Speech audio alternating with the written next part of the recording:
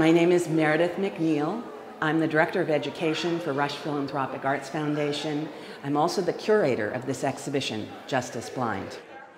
Blind justice, which is a legal notion of fair justice, when in fact this show is not about fair justice. It is about the inequities of justice, the corruption of the legal system, about the horrifying past of this country, about individuals who face injustice, and how it continues today. What I did is I took this phrase, blind justice, and turned it around, justice blind.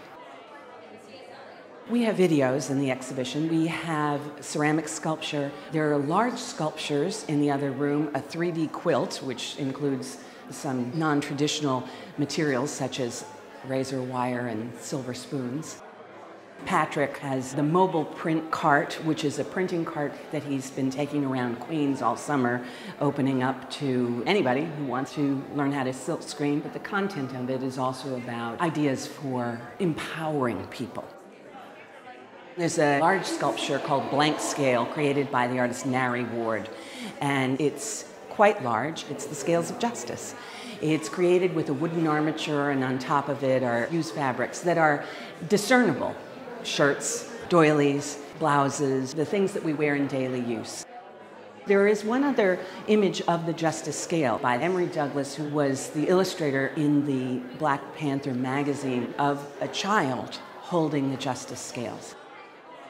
We are really anticipating a great year ahead of this work. This year, Rush students in all of our programs will be exploring justice in many ways.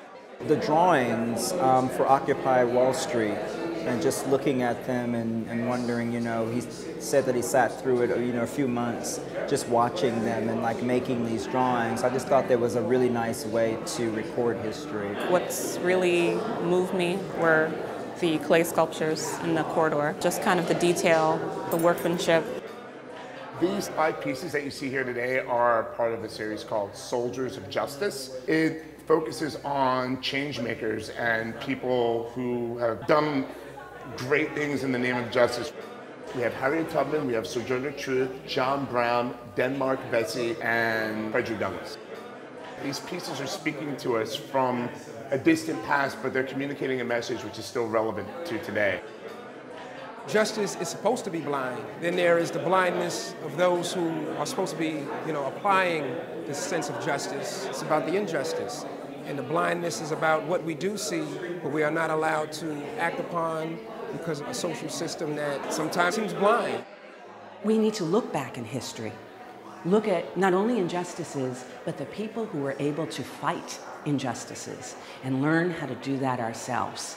Take those examples to heart and continue to fight injustice. And I hope that by seeing this exhibition, the viewers who come to see it will be inspired to do the same.